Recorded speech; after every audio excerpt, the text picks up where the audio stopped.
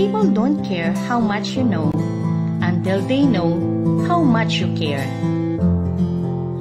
A tele-reminder from Teleradyo Marcelo, ang telearalan ng bawat Malulenyo.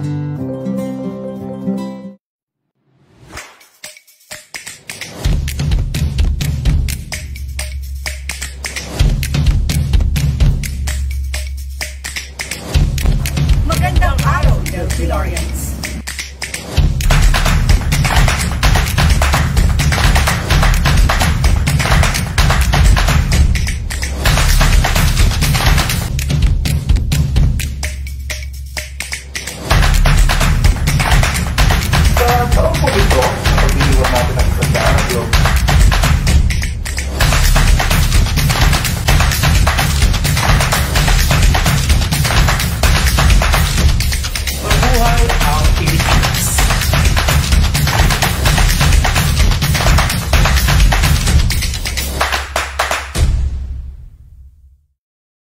Makinig, manood na sa teleradyo.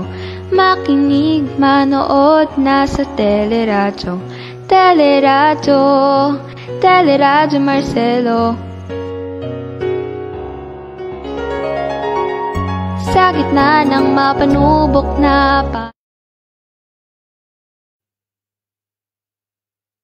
Ladies and gentlemen, in a few minutes, we will be on a live broadcast. Please stand by. The ultimate goal of farming is not the growing of crops, but the cultivation and perfection of human beings. A blessed good day, everyone. It's an honor and privilege to be a part of this historic era. Despite of the pandemic that we have, we stand the test of time. As we plant the seeds of learning in our minds and water it with the sweat of perseverance until such time we are the one to harvest the fruits of our effort, will broaden our horizon toward the green pastures of tomorrow. Magandang araw po sa ating lahat. Delphilarians, it's nice to be back. It's nice to see you once again.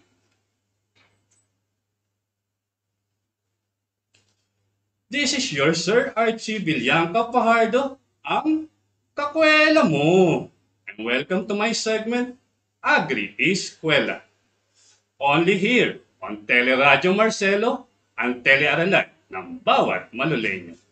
Before anything else, let me thank the following to our ever dearest school principal, Dr. Maria Victoria C. Vivo, our department head, Mrs. Virginia de Guzman, TLE Department, Grade 9-1, 9-2, 9-3, 9-15, and to my advisory class, 9-22, friends, ladies and gentlemen, and to all the teachers and staff at Bagong Silang Elementary School, Fourth Avenue, Caloocan City, good morning. Today, I'm lucky enough to discuss with you the topic for Q4, Week 1, Lesson 1, under Agricultural Crops Production for Grade 9, Recycling and Composting Farm Waste. But before anything else, I want to hear from you, my avid listeners, to comment down below your name, grade, and section so that I could recognize each and every one of you.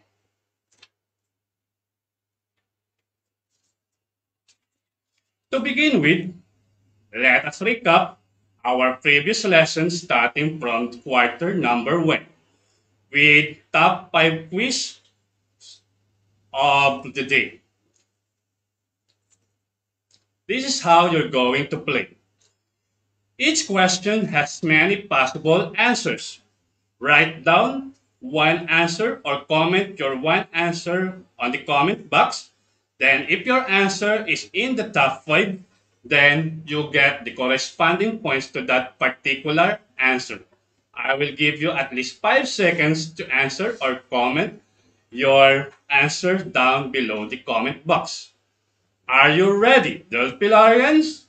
Here's the first question.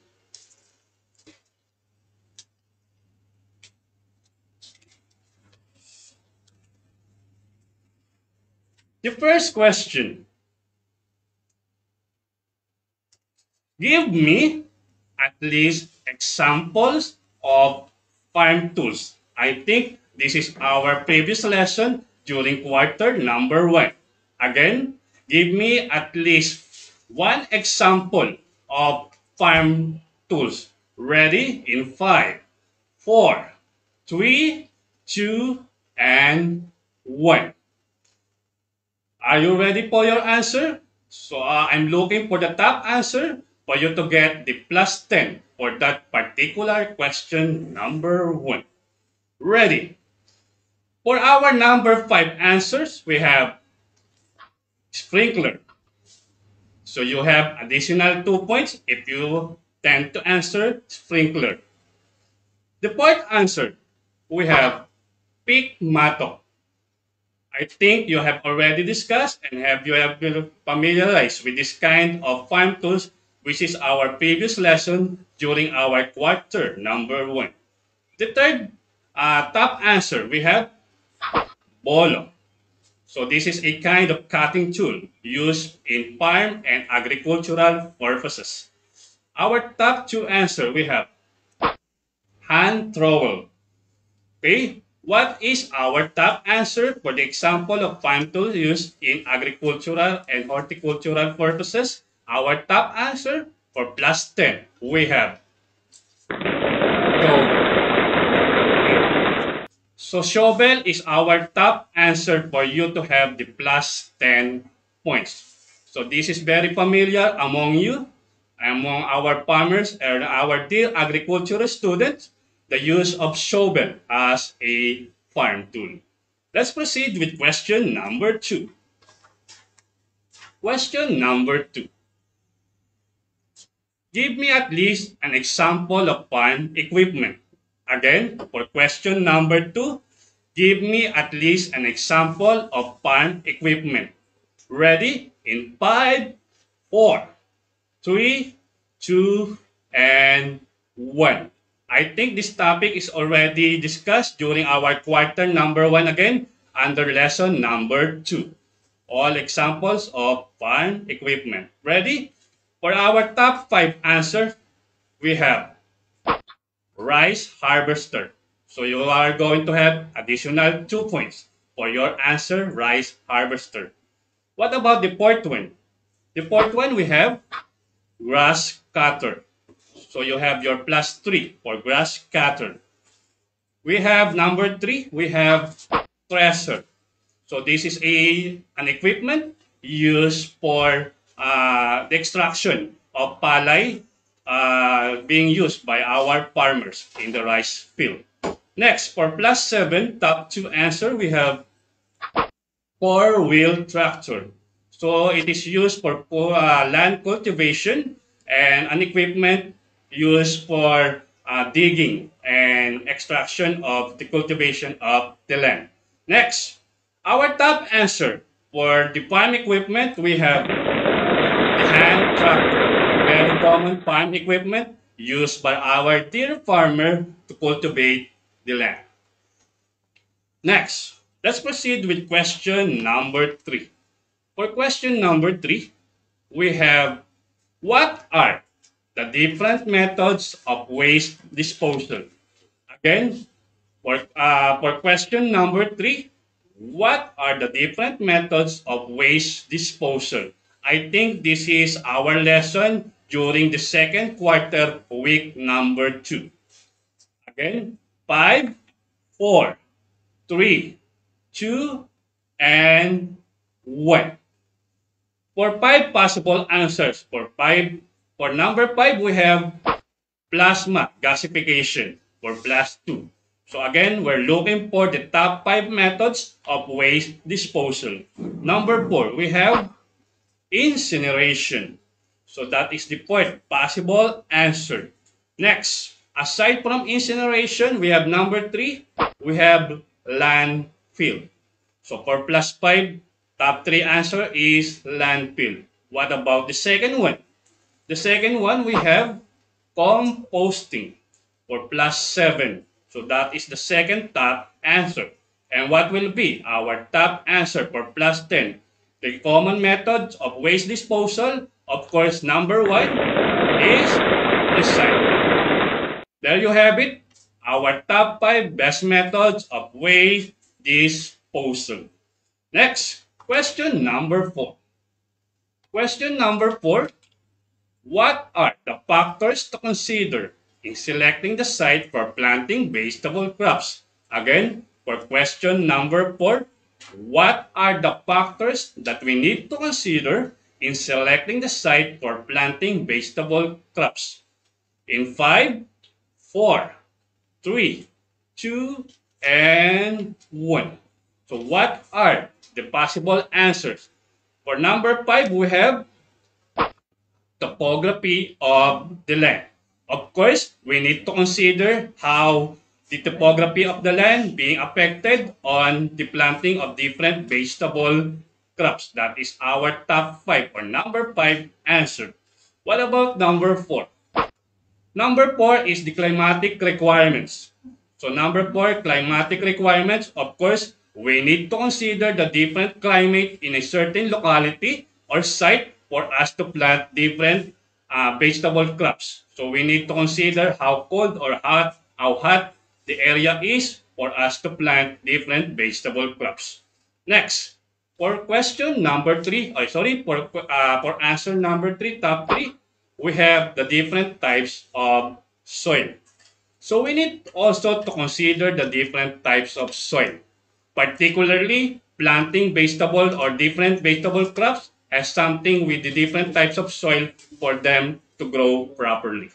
Next, top 2 answer for plus 7, we have water and drainage. Of course, that is our number 2 answer, the water and drainage. So we should be considered how water and drainage has been utilized in planting different vegetable crops.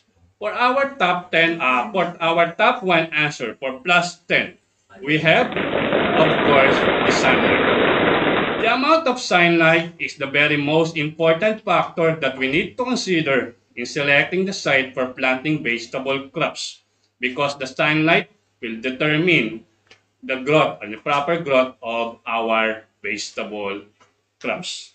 Next, let's proceed with question number 5. For question number 5, what are the different types of soil or the different soil types? Ready? In 5, 4, 3, 2, and 1. Again, what are the different types of soil? For question number 5 answer, we have the pit soil. So the pit soil, for your information, is the kind of soil wherein it needs more water because it easily dry. Next, number 4, we have the chalk soil. So this is another kind of soil for plus 3. What about for top 3? The top 3, we have clay soil. The clay soil, as a type of soil, is very rich in what we call potassium. And it is almost used in different vegetable crops production. What about number 2? Number 2 is the sandy soil. From the root word sun, it consists of different particles, especially the sun. So it is more used as our different types of soil for top 2. And then the top soil that we need to discuss, we have the loam soil. So it is what? It is very useful. It is the first type of soil that we need to consider in what? Planting different vegetable crops. For question number 6. For question number 6, very fresh from our topic previously. I think this is under quarter number 3. What are the different kinds of nurseries? Again, what are the different kinds of nursery? For number 5 answer, we have flower plant nursery for plus 2. Again, what are the different kinds of nurseries? For number 5, we have the flower plant nursery. From the word itself, it deals with what? With the proper maintenance of different varieties of flower. Next, for number 4, we have the fruit nursery. So from the word itself, it deals with what? The different varieties of fruits being cultivated and being propagated. Next, number 3, we have the vegetable nursery. So for number 3, we have the vegetable nursery dealing with the different varieties and kinds of vegetable. For those who are vegetarian, I think this kind of nursery is very suitable for you. Next, for number 2, we have permanent nurseries. So this is a kind of nursery wherein it is intended for permanent or what we call lifelong process. And then for the top one answer, we have the temporary nursery, wherein transplanting is very useful in this kind of nursery. After you have been in the nursery, then there's a time for you to transplant the different kinds of seedlings present in the temporary nursery. From temporary, it will be permanent. Next, for question number 7. Question number 7, what are the common insect pests in the nursery? Again, I'm looking for 5 possible answers. What are the common insect pests in the nursery? Again, 5, 4, 3, 2, and 1. Again, what are the common insect pests in the nursery? For, uh, for, for number 5 answer, we have paddy stem borer. So this is a kind of insect wherein the stem is being utilized by this kind of insect or pest. Next, for number 4, we have the swarming caterpillar. Okay, so as we all know, this is a kind of pest wherein it is developed from pupa up to caterpillar, and then it destroy usually the leaves of the plants. Next, for number 3, we have the rice case worm. This is very wet. This is very harmful in terms of our dear farmers who have been planting rice in the rice field. Next, for number 2, we have the green leaf hopper. So from the word itself, the leaves is the primary source. The green leaf hopper usually what? Eats the green leaves of the plants. And then for number 1, we have, of course, the thrips. This kind of insect or pest is commonly present among the rice farmer.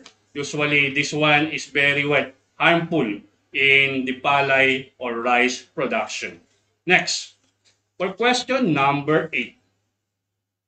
For question number 8, we have, what are the different kinds of vegetative propagules? Again, what are the different kinds of vegetative propagules? I think this is quarter number 3, lesson number 5. Again, if you have your handouts with you, class, try to review what are the different kinds of vegetative propagules. This is under quarter 3, lesson 5. 5, 4, 3, 2, and 1. Again, I'm waiting for your answers. Okay, I'm still looking for your answers. Someone is answering. Okay, I will select one from you to get the plus 10 or the top one possible answer. Okay, I'm still looking. What are the different kinds of vegetative propagules? Okay, so I'm still looking. Whoever gets the top one answer the fastest to get the top one answer will get a prize from me. Okay? So what is our number 5 answer? Number 5, we have corns. So this is usually common among what? among what we call black pepper. So this is the kind of propagation for black pepper. Number 4, we have stem cuttings. So stem cuttings, usually this is very common in plant propagation for grapes. Okay? So meron ng, someone is answering corns, so that is not our top answer. Number 3, we have slips. Okay, slips. It is very common among gabi or what we call gabi plants. Okay, next number 2, we have suckers. Okay, this is very common in propagation of banana. Okay, so suckers is number 2. And what will be our top 1 answer? Top 1 answer, we have runners. So I'm looking, okay. Someone is answering runners. So may I have congratulations to Erica Nel Andres of grade 9-3. You have a prize coming from me. You got the top answer for runners. Again, please notify me, Miss Erica Nel Andres coming from grade 9-3. Please message me afterwards. You have a prize coming from me. You got the correct answer for runners up as your top 1 answer for the different kinds of vegetative propagules. Again, congratulations to Erica Nel Andres of grade 9-3. So please claim your prize to me after our segment. Please notify me. Okay, let's proceed with question number 9. Question number 9. What are the different PPE in agriculture? Again, what are the different PPE or personal protective equipment being used in agriculture? 5, 4, 3, 2, and 1. Again, what are the different PPE being utilized or being used in agriculture? Okay, no corresponding price for this answer. Later on, I will give. Okay, so for question number 9, ready? For number 5, we have sunglasses. For number 5, we have sunglasses. So what is our top answer perhaps? So number 4, we have gloves. So this is usually used as our PPE in agriculture and horticultural purposes. Next, number 3, we have boots. So someone is answering boots already. Okay, so that is our number 3 answer. Then for number 2, we have respirator. Okay, respirator is our top 2 answer. And what is our top 1 answer? Are you ready? Someone is answering goggles. Someone is answering boots. Someone is answering outer clothing. Are you ready for our top answer? It is what? Face shield. Of course, it is not only in this time of pandemic that we are going to use face shield. Also in agriculture, as our protective personal equipment, we use face shield to protect us from the different elements during our agriculture and horticultural activity. Next, for question number 10. For question number 10, I want you to list down the most important things you miss at Marcelo H. Del Pilar National High School. Again, what are the things you miss at Marcelo H. Del Pilar National High School? I will give a prize. Who among you could give me the number 1 answer? Again, what are the things you miss at Marcelo H. Del Pilar National High School? I will give a prize to anyone who can give me the top answer. I think with this kind of pandemic, you already miss Marcelo H. Del Pilar National High School. Don't worry, I miss you too. Okay, for number 5 answer. For number 5 answer, we have practice. This is usually common among my grade 8 students before. Someone is being utilized by means of an excuse letter, knocking at the faculty room. Sir, pa-excuse po kami, may practice po kami. And this is also the things that I surely miss. Minsan kakatok sa faculty room, may dalang sulat si presidente. Sir, pa-excuse po kami, may practice lang po kami. So this is almost one of the things that I surely miss. What about number 4? Number 4, we have kabayani. I hope that each and every one of you, especially you, grade 9 student, during practice or during lunch break or any break that you have at Marcelo H. Del Pilar National High School, kabayani is one of the things that you surely miss among being a Del Pilarian. Okay? What about number 3? What about number 3? I think this is usually the things you really miss at Marcelo H. Del Pilar National High School. Students, are you ready for number 3 answer? Canteen. Okay, so like for instance, I'm here now at Marcelo H. Del Pilar National High School. During the time na wala pang pandemic, nagkakasalo-salubong tayo sa canteen, diba? Nakakamiss. So, 1 year before, diba? So, the canteen is surely miss na miss nyo na, diba? So, what about number 2? So, sabi nga nung iba sa number 2, eto, hindi ka Del Pilarian kung hindi mo to totally nami-miss. Ano kaya yun? Number 2 answer, we have the Hilom Center. Diba? So, this is actually the things that hindi ka daw magiging Del Pilarian pag hindi mo na-miss ang Hilom Center. Well, actually, during the time na hindi pa tayo nasa pandemic era, so diba? So, some of your classmates, minsan nahihilo, dadalhin nyo sa hilom. At dito tuluyang maghihilom ang sugat ng nakaraan.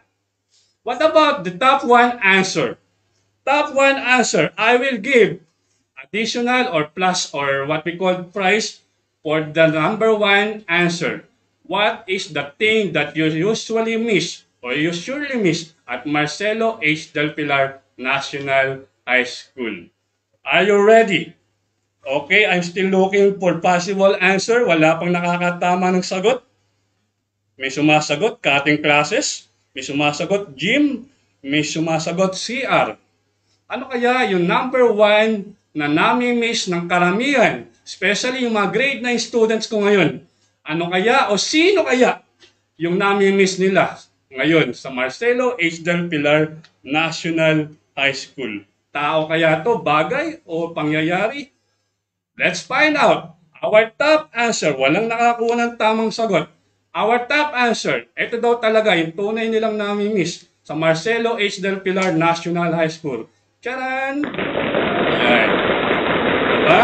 So, salamat naman at nami-miss nila ako. Okay? So, that is our top answer. Si Sir Archie daw ang totoong nami-miss ng mga karamihang kabataang Del Pilarian, especially ng mga grade 9 student. Huwag kayong mag-alala. Miss na miss ko na rin kayo. Pasasaan ba? At pagkatapos ng pandemyang ito, tayo ay muling magkakasama-sama at makikita natin ang ngiti ng bawat isa. Okay? So I have here a bonus question. Okay? So kung ako ang tatanungin ninyo, ano naman yung top 5 sa buhay ko? Okay? So I have listed down my top 5 priorities or top 5 best in my life. Okay? So top 5 in Sir Archie's life. I'm looking for top 3. Again, whoever answers or whoever gets the top 3 answer will get, again, an additional prize to me. Again, I'm not looking for the top 1 answer in this category or in this question. I'm looking for the top 3 answer. So, plus 5 ka na, meron ka pang prize sa akin. Again, what are the top 5 in Sir Archie's life? I'm looking for the top 3 or number 3 possible answer. Okay, for top 5 Of course, para sa akin, number five, friends. Without friends, of course, I need someone to lean on. So that's what friends are for. Next, number four. Number four, what is my number four or top four in my life? Of course, number four is the kind or the nature of my work. Okay? So you, as my student, I did my job, I did my work just to fulfill the learnings that you must have. Okay, for number three answer. For number three answer, what is the top five in my life for number three? Whoever gets this one will get additional plus five and will get a cash, sorry, not actually a cash price, a price from me. Okay? So I'm still looking for your answer for question or for top three in my top five in Sir Archie's life. Number three, someone is answering students. Of course, nasa priority ko pa rin kayo. Pero what is or who is my number three priority or top three in my life? Number three, of course, my very own special someone, Miss Trixie from Caloocan City.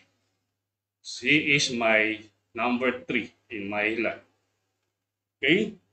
What? Okay, so no one gets the correct answer for top three. And I want to take this great opportunity to greet in advance Ma'am Trixie from Bagong Silang, Caloocan City. An advance happy birthday this coming June 17. Number two, we have, of course, number two is my family. Of course, without them, I'm not here. Okay? So family, and then I want to extend then my greetings to the father of the family. Happy Father's Day po sa lahat ng ama. Okay? Of course, my number one, of course. Without him, lahat tayo ay wala sa buhay. Okay? So that is my top five in my life. Number one is, of course, our Almighty God. Number two, family. Number three, of course, my special someone. Number four, my nature of work. And number five, the kinds or the different friends, including you. Because for me, you're not just my student. You are my friend. Okay, let's proceed with our lesson for today. But before that, let's have our learning objectives. Thank you for participating in our top 5 quiz. So again, please notify me, Miss Erica Nel Andres of grade 9-3 for your prize because you got an answer in my previous top 5 quiz. Okay. Our learning objectives for this lesson. Learners are expected to, number one, you need to identify recycling and composting. Again, at the end of this lesson, learners are expected to identify recycling and composting. Second, you need to perform different recycling and composting of farm waste. And lastly, you need to recognize the importance of processing plant debris and waste. So I think it is more important for us how recycling and composting is being a part of our lives. So don't waste your time and don't tell to someone or to everyone that still you are a waste because sabi nga ng iba, hindi basta-basta basura because basura minsan dyan may pera. And that is everything that we need to discuss for this morning. So what is composting farm waste? Biodegradable waste comprises nearly majority of the waste product produced in the farm. For this reason, it is suggested to do composting, but not all materials can be recycled or can be done for composting. Composting is the conversion of biodegradable waste, especially those are going to decay or decayed waste, into soil enhancer and conditioner that aids in the growth and development of crops. The byproduct of composting is called compost. From the word composting, of course, the byproduct is compost. Okay, next, we have the different step in composting. Number one, we have to identify the site or the site selection. So, what are the site or possible site that we need to select for us to have our compost? A small vacant lot at your farm or backyard can utilize for composting. Again, what is a site selection? You may choose either a small vacant lot at your farm or backyard that can utilize for composting. There you have it. So a small vacant lot or a backyard that can be utilized for your composting purposes. Next, what is the second step or what is the second things that we need to consider? Number two, we have you are going to choose the structure. So what are the different structure, by the way, that you're going to choose? Composting can be done in the following. Letter A, we have pit. Okay, so there you have it. A pit, you are going to dig at least a hole is on the land. Then you're going to what? You're going to do the different decayed materials underneath the compost pit. Letter B, we have the compost heap or simply heap. There you have it. So this is actually a very common wherein you're going to what? Use different materials compared to the what we call compost heap. Next, we have the compost bin. So usually, if you have no vacant lot or you have no backyard that you can be utilized for composting, you can use either the compost pit, the compost heap, and either the compost bin. This is actually a kind of container wherein you can use this one for your composting purposes. It so happened that each and every one of you, especially those who are living in a what we call industrialized village, there's no backyard or even vacant lot. So that's not a problem for you to have or do the composting. If you so happen that you have no backyard or you have no vacant lot to utilize, you can use either the compost heap, compost pit, or the compost bin. Next, you can also use the chicken wire or mesh wire, something like this. Again, we have the four. We have the four different methods or structure that can be utilized in case that you have no backyard or you have no backyard or you have no vacant lot to be used for your composting purposes.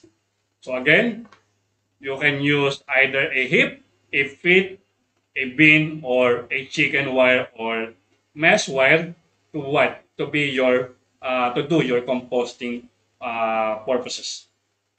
Next, we have the different step in composting. Number three, you need to layer the materials. So how you are going to layer the materials? Number one, a good compost is composed of brown and green. What does it mean? Browns are carbon-rich materials such as twigs, leaves, grass, cuttings, small stem, manure, ash, sawdust, and others. From the word brown, usually these are what? These are examples that are carbon-rich materials. And what about green? Greens are those waste materials that contain nitrogen and can be found in the farm and kitchen. These are green leaves, flowers, fruits, and vegetable peelings and leftover, example, egg shell.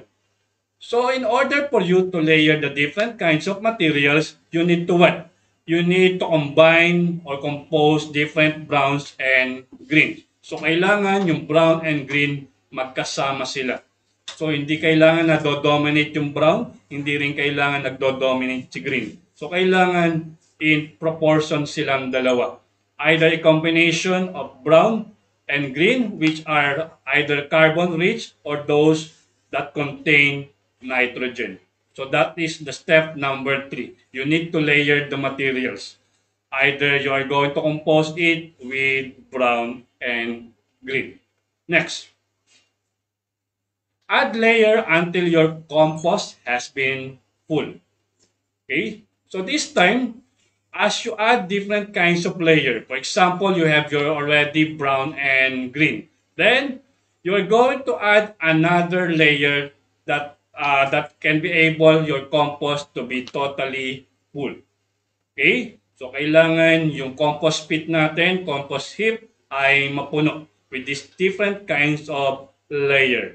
So, for example, you have already the brown and green. Don't hesitate or wag na wag nyong titigilan hanggat hindi napupuno yung tinatawag natin na ating compost bin, compost heap, compost pit. So, kailangan wait until your compost has been totally full or talagang puno na siya. Next.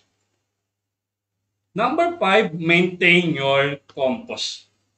So when is the time that your compost has been used and has been utilized? You may turn the compost using any of the following tool. Number 1, mix the upper layer to the lower layer to speed up the decomposition process. So you need what? You need to mix the upper and the lower layer to speed up the decomposition process. So, meaning to say, you need to mix the different browns, the different greens, the different layer, so that there is a what we call the decomposition process may speed up or may take place. So, kailangan kasi talaga ma-decompose si brown at si green. So, kailangan we totally mix both the upper layer and the lower layer of our compost. Next. Keep the layer of the soil moist. Cover it with banana leaves or coconut leaves during rainy days. Okay, so very common nowadays that we are now in the rainy season. So, in order for you to maintain your compost, you need to what? You need to cover it with banana leaves or coconut leaves during rainy days. But during summer, you need to what? You need at least to moist the soil so that the process of decomposition is speeding up. Okay? So again, keep the layer of the soil moist during sunny season. Then when rainy days, you need to cover that with banana leaves or coconut leaves. So what is the purpose of this one? It speeds up the decomposition process. Next. Number 6, when is the time to harvest your compost? Again, when is the time you need to harvest your compost? A good compost should possess dark, crumbly, and smell like soil. During our class, in grade 8, grade 7, during the orientation that I've been discussing to you, my dear student, bawal sa klasiko, sa agriculture, yung ma-art. Something that we need to possess because in composting, it smells like something. A good compost should possess dark, crumbly, and smell like soil. Kaya nga sabi ko sa inyo, during orientation pa lang, minsan minamaliit natin ang sektor ng agrikultura. Yak, kadiri, but still, it is the one or it is the farmer that picks up the word. Kaya nga during orientation pa lang, sinasabihan ko na ang iba sa inyo na we need to what? You need to not totally be what? Ma-art or maarte ang tinatawag sa agriculture because talagang dito, talagang you need to what? Talagang dito mapuputikan ka, talagang dito you need to develop your own compost, which is something that smell like soy. Next, harvest compost having that kind of characteristic. Let the remaining unprocessed compost to continue its decomposition. For instance, nakikita natin na hindi pa na nagtitake or nag-undergo yung process ng decomposition. Wait until such time that the remaining unprocessed compost to continue its decomposition process. So wag natin titigilan o wag muna natin i-harvest yung ating compost until such time na lahat ng nasa compost natin ay nag-undergo na or na-process na ng what we call decomposition. Next, after harvesting your compost, you may now use it to your garden as fertilizer. Sometimes sasabihin ng iba, sir, kadiri, yak, may amoy. Because some things that you need to discover is that the compost is, yun yung magagamit natin na fertilizer among our garden plant or our garden plant rather. So after harvesting your compost, you may now use this one in your garden for your fertilizer purposes. Next, you can mix it to the soil or making a compost tea for the plant. So sometimes, when you have your different compost, sometimes yung iba, minimix din yun sa soil as your enhancer in making a compost tea for the plant. It is more appropriate for us to use this kind of organic fertilizer for the purpose of soil enhancer or making our plants grow healthier. Next, let's proceed with recycling.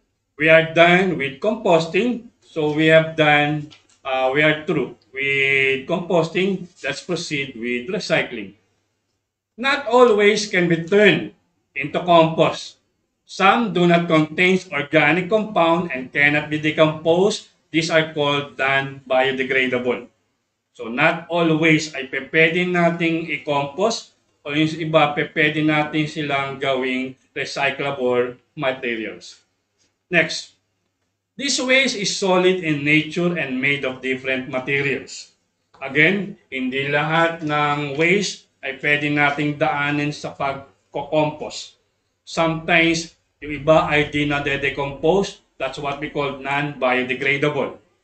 This waste is solid in nature and made of different kinds of materials. That's why recycling must take place.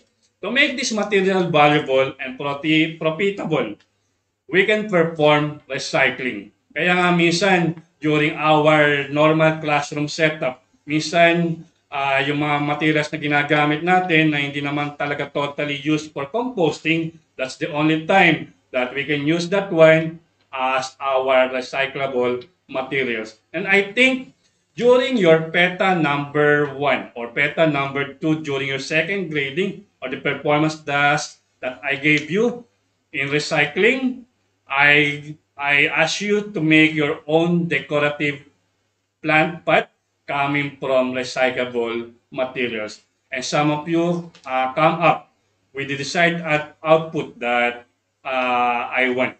So napakaganda ng magawa ninyo na decorative plant pot using different recyclable materials. Okay, next.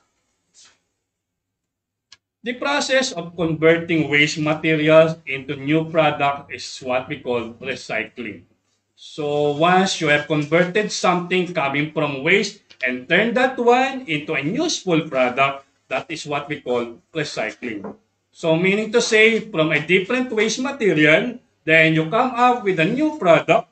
That's how recycling takes place. Kaya nga minsan, may mga bagay na tinuturing nating basura at tinuturing nating hindi na napapakinabangan when converted to something which is a new product, much more, may magagawa pa palang mas magandang product out of those kind of waste material. Kaya nga sabi ko sa inyo, don't ever think na ang buhay nyo ay isang waste or basura lamang. Because gaya na sinabi ko kanina, kahit na basura ka na ituturing, meron ka pa ring halaga. Next. So what are the different recyclable materials? Number one, we have the paper. Yan. So paper is one of the recyclable materials nowadays, di ba? So marami tayong pwedeng gawin for paper as our recyclable materials. Next, we have bottles. So there is the example. So bottle as a recyclable material. So what are the things that out of the bottle we could create? Flower base, out of paper we could what? We could utilize that one and use that kind of paper for our handicraft purposes. Okay? So those are recyclable materials. Hindi ito pwede nating i-compost because this is non-biodegradable materials. Hindi sila nabubulok. Papel at bote is what we call intended only for recycling and not for composting. Next. We have number 3, plastic. So plastic, so ito, tinanong ko kanina, ano yung nami-miss nyo? Canteen. During canteen, during recess time, sang damokal ng mga plastic materials or empty bottles ang nagkalat. But then all of a sudden, by means of recycling, we use that plastic for order for us to create a new product coming from the plastic materials. Okay? Next, metals. Okay? So this is non-biodegradable. So hindi sila nabubulok, hindi siya pwedeng gamitin for what we call composting purposes. So we try to use this one for what? For our recyclable materials that is turned out to be a new product coming from waste material. So we have plastic, metal, paper, bottles. So those are recyclable materials considered as waste, but then all of a sudden we are what? We could be able to come up with a new product coming from those recyclable materials. And then what are the importance of recycling? Number one, it conserves natural resources. Of course, when we are recycling, we are what? We are conserving our natural resources. So instead of using again what we call new resources, we could do what? We could reuse that kind of recyclable materials in order for us to conserve our nature. Next, number 2, it minimizes pollution. Of course, when we recycle something, out of the what we controlled or we try to minimize the amount of pollution both on the land, air, water, and the different kinds of pollution that will go into contaminate the different environment that we have.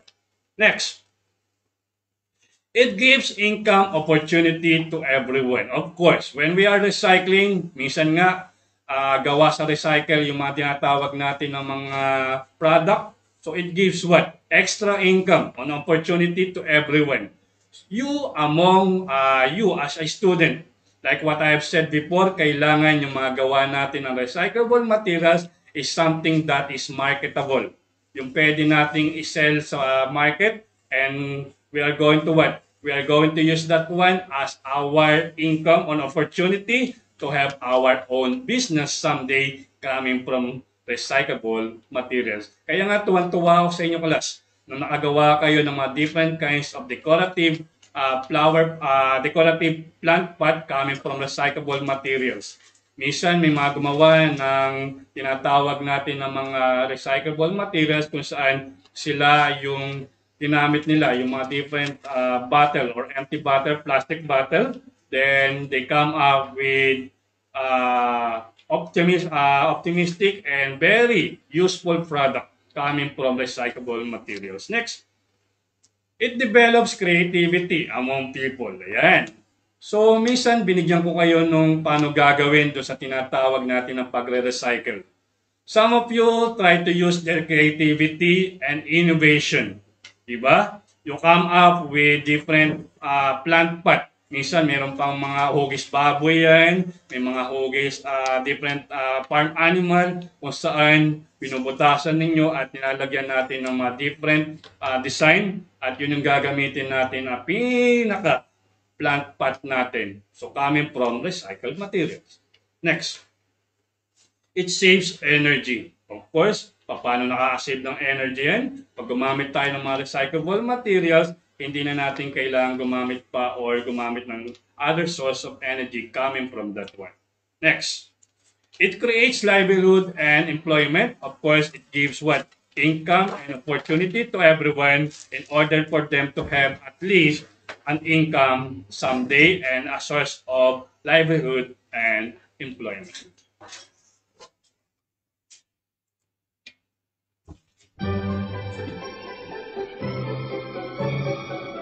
This is an agri-documentary film that has been done. Please watch our agri-documentary film presented by grade 8 last time before the pandemic.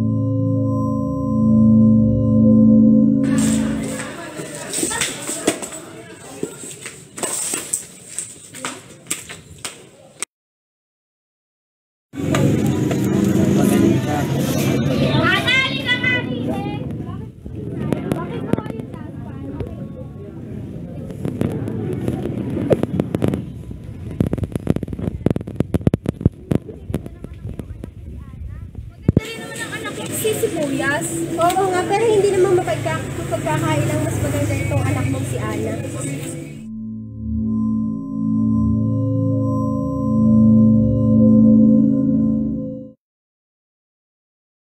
Itaan ng at kung papalaitigin ko ang permiso ng iyong magulang at papakasalan.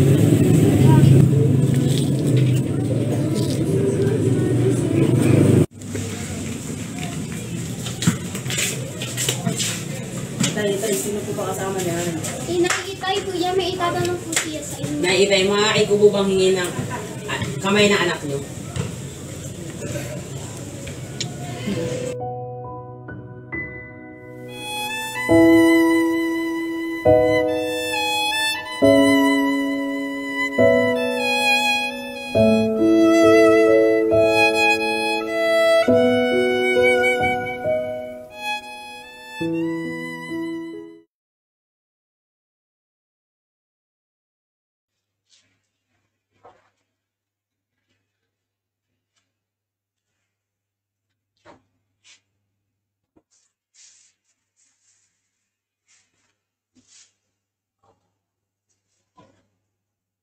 Dear Pilarians,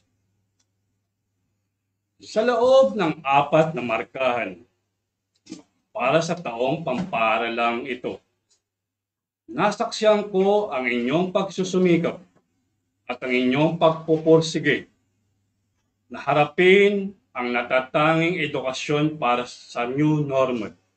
Sa bawat performance task na aking binibigay, sa bawat answer sheet na inyong pinapasok, tunay na pinanahaglagaan ninyo ang edukasyon na isa sa tinuturing nating pinakamalaking kontribusyon at pinakamalaking ambag ng ating mga magulang sa atin sa panahong ito. Padapain man tayo ng pandemyang ito, ngunit hindi ang ating hangarin na matuto. Dahil Pilarians tayo, pandemya lang sila. Hanga ako sa determinasyon ng bawat isa sa inyo, may pandemya man o wala. Tunay ngang may dunong, dangal at diwa. Yan ang makabagong kabataang Del Pilarian ng makabagong panahon. Susubukin man tayo ng anumang uri ng pandemya, ngunit hindi ang ating layunin na matuto. Hanga ako sa inyo at napagtagumpayan nyo ang taong pampaaralang ito. Sa mga magulang, pinapaabot ko po sa inyo ang aking pagbati rin dahil kaagapay ninyo ay kaagapay kayo namin at ng inyong mga anak habang ating sinusuong ang tinatawag nating pandemyang ito. Sa mga magulang, patuloy niyo pong suportahan kaming mga guro at ang inyong mga anak laban sa pandemyang ito. Sama-sama po nating tutukan at sama-sama nating subaybayan ang ating mga anak upang lalo nating mapagtagumpayan ang pandemyang ito. Kayong mga kabataang Del Pilarian ang maituturing naming ultimate big winner para sa taong ito. Hindi man tayo nakita personal at nakita natin ang mga ngiti ng bawat isa, pinagbuklod naman tayo ng makabagong teknolohiya. Mawala man ang ating internet connection, ngunit hindi ang ating connection sa bawat isa. Binabati ko kayo, makabagong kabataang Del Pilarian, sa pagsuong natin under this new normal. With us, dito sa TLE Agricultural Arts Department, binabati namin kayo dahil napagtagumpayan ninyo ang taong pamparalang ito under Agricultural Crops Production for Grade 9. Muli ang aking pasasalamat sa inyo. Ipagpatuloy nyo lang ang nasimulan ninyo dahil sa susunod, yan ay pakikinabangan ninyo. Sabi nga natin, magtanim kayo ngayon, bukas meron kayong aanihin. Isang pasasalamat muli ang aking pararating sa aking punong guro o sa ating punong guro, Dr. Maria Victoria Bibo, kay Ma'am Virginia de Guzman, our department head, TLE family, TLE teachers, former student ko, at mga students ko ngayon from 9-1, 9-2, 9-3, 9-15 to my advisory 9-22 sa mga kaibigan. Of course, maraming salamat po at patuloy nating suportahan ang mga kabataang Del Pilarian upang lalo nilang mapagtagumpayan ang hamon ng panahon, may pandemya man o wala. Again, ako po ang inyong Sir Archie Villanca Pajardo, ang kakwela mo. Now officially signing off.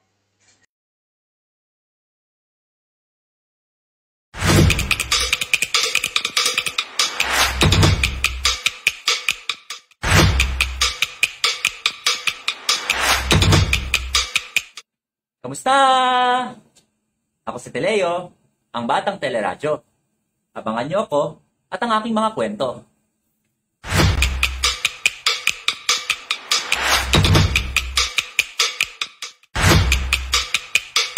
La la la la la la la la la la la.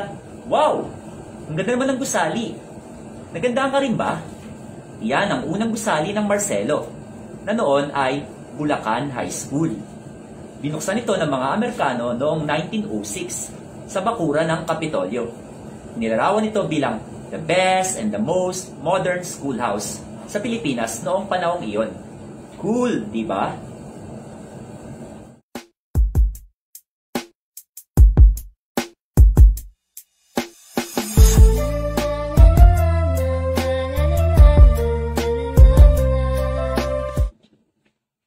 Alam mo ba, ang unang gusali ng paaralan ay makikita sa logo ng Marcelo.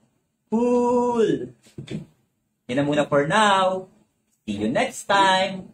Ako ulit si Teleo, ang batang teleradyo na nagsasabing, aming dakilang paaralan ay may dakilang nakaraan. Great school, great history. Bye-bye!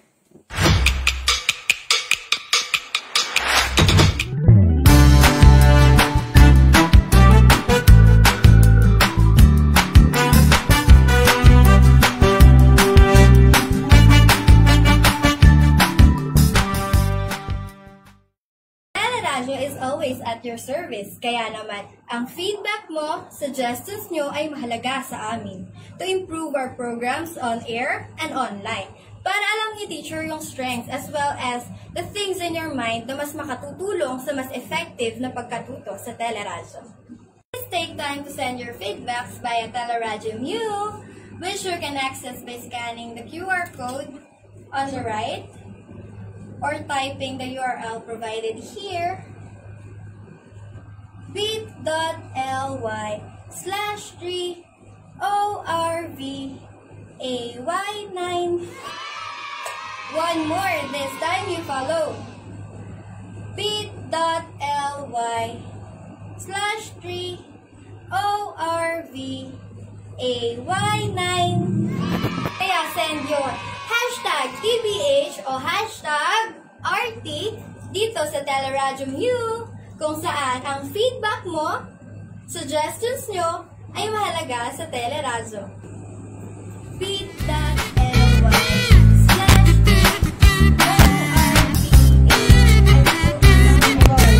Makinig, manood na sa teleradyo. Makinig, manood na sa teleradyo. Teleradyo, Teleradyo Marcelo.